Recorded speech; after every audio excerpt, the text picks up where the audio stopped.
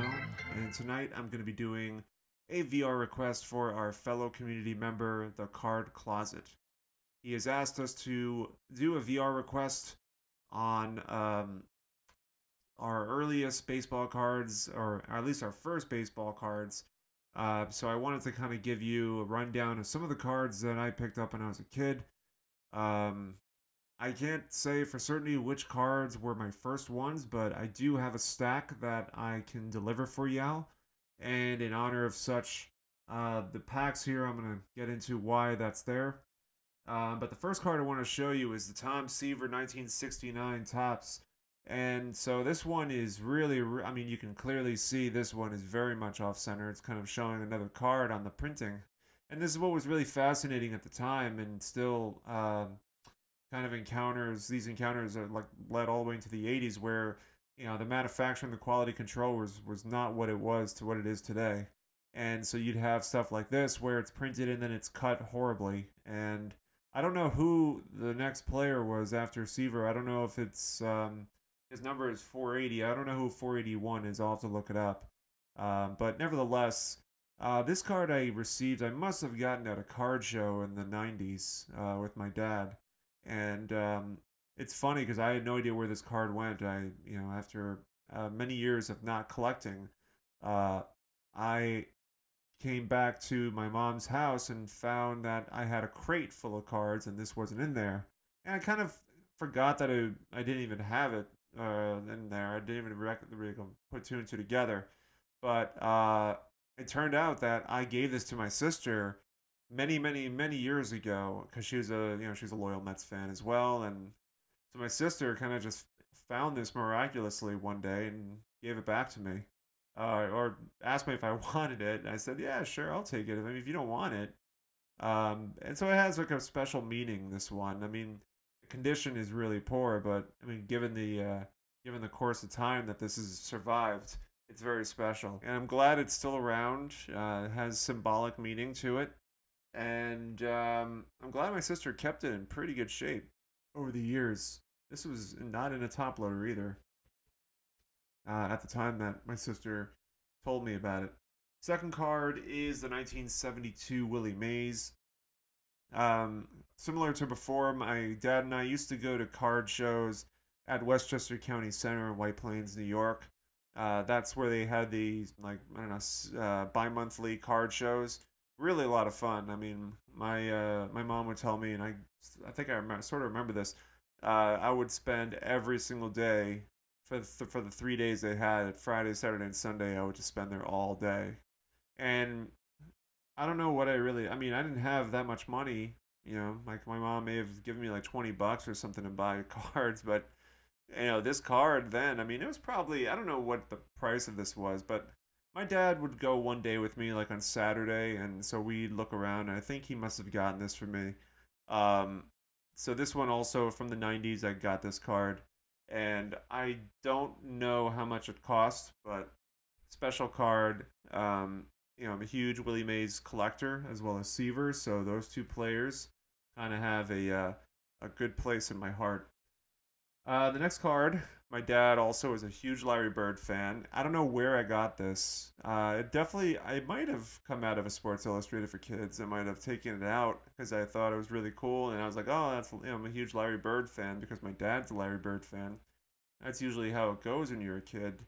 You kind of follow your dad's footsteps in sports heroes, and so Larry Bird kind of sits there and I must have had one of his, like, a magazine or the Sports Illustrated for Kids, and I think I ripped this out.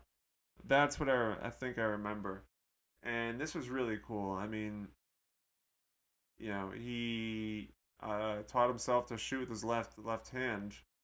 That's apparently there was a game where he shot left-handed the entire game.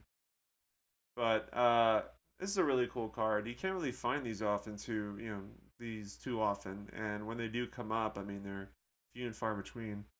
So that was really cool. The next card, another card show purchase, I think, was the 1987 Fleer Larry Bird.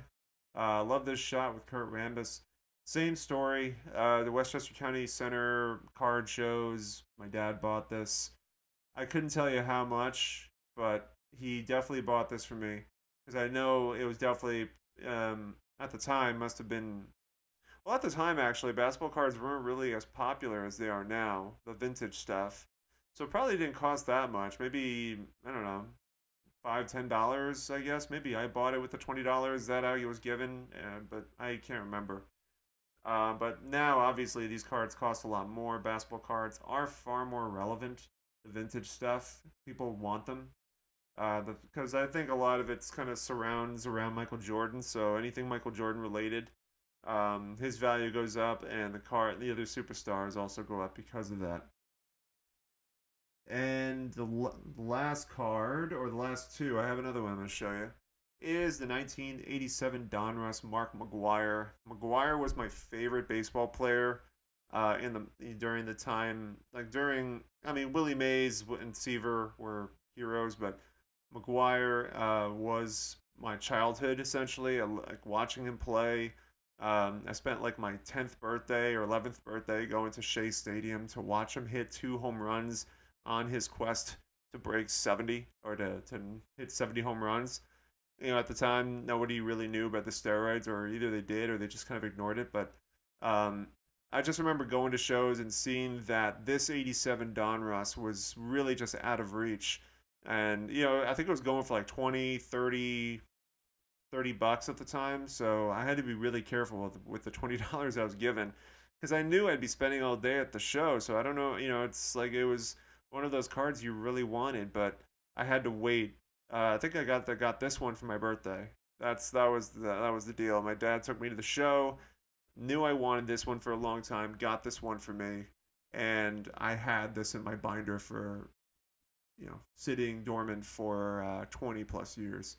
So very special card. Um, Nowadays, these cards go for maybe $3 to $5 at most. Obviously, the Olympic card at the time, the Olympic card was going for like $200. I remember this, and now the Olympic card is like 10% of that. It's like $25 max. But special card, I love this McGwire card. I love the rated rookies. Donruss 87 has a special place in my heart. Now, the first card that got me back into the hobby back in early 2020 was I told the story a million times, so I'm going to give you a shortened version of it. Is the I have the Topps 81, 82 Larry Bird. Got this one graded. This is the one that I picked up in Federal Hill, Baltimore, at a bookstore. It was more not so much a bookstore, but more of like a nostalgia shop. News had like Super Nintendos, old CDs, records, like action figures. It was just like one of those nostalgia shops, and they happened to have cards, and I found it in there. And the guy said, "I'll take 25 cents per card." And so I kind of figured this had value, and I remember seeing this as a kid. And recently, I mean, these cards have just been going up and up and up in price. So, um, special, really special card. I really love this one. This is what got me back into the hobby. Seeing this at a shop and just reigniting my love for sports cards. My favorite players: Bird, Mays, Seaver, McGuire. So I just want to finish up in honor um, of this VR request. I wanted to open up some packs. Maybe it'd be incredible if found like a McGuire in here. So if y'all don't mind, if you want to watch, definitely we'll open up some of these packs here and see what we can find. Nothing like opening up some junk wax. That was just my childhood, man. Just opening up packs. I remember those. Just so much fun. Opening up the packs and actually being able to enjoy the gum. Like Marshall, Floyd Bannister. Here's John Smoltz' second year. Hall of Famer Charlie Hayes. His son, Brian Hayes, is killing it in the right now this year. Mike Sharperson, Jody Reed, Fred Lynn, Mielke. There's Jay Howell, Ken Caminetti. I wonder if that's his rookie. No. All right, his was, I guess, 88 or 87. Rob Deere, Bobby Bowe, Terry Kennedy, Randy St. Clair, John Smiley, and Gus Polidor. Put my commons over here. We'll open up the 87 next. See if we can find a McGuire, a Bonds, Bo Jackson. Those are the big names. Fortunately, Maddox did not make it. He was in the 87 tops traded. Got Orla Hershiser, Gene Nelson, Jerry Willard, Danny Gladden, Ken Griffey Sr., John Crook, Buddy Biancalana. Okay, he's stuck to Bob Walk, I think, underneath. Who suffered the gum. Bob Walk, promotion card, Aguayo and Phelps, Bobby Witt. His son is also playing. Tony La Russa, a young La Russa, Kirk Gibson, Rick Manning, Tony Bernazard, George Frazier, Keith Atherton. Very empty on that pack. Open up the 89, find a Griffey, Randy Johnson rookie card, number of others. Got the Red Sox, Rich Yett, Eric Davis, Kelly Perry, Trevor Wilson, Carlos Quintana, Mark Grace, that might be his rookie. I think it is his rookie. Superstar, and then Robin Yount, Dante Bichette, that might be his rookie card, which I think it is. Eric Bullock, Derek DeCenzo, Luis Salazar, hey, Tony Gwynn, Alejandro Pena, and Ray Hayward. And we'll finish up with my favorites. Let's find a McGuire. Just, that'd be a great way to end it. Great way to end it. Wouldn't that be? That would be something. And they did come with a puzzle piece. I think that was the Clemente puzzle.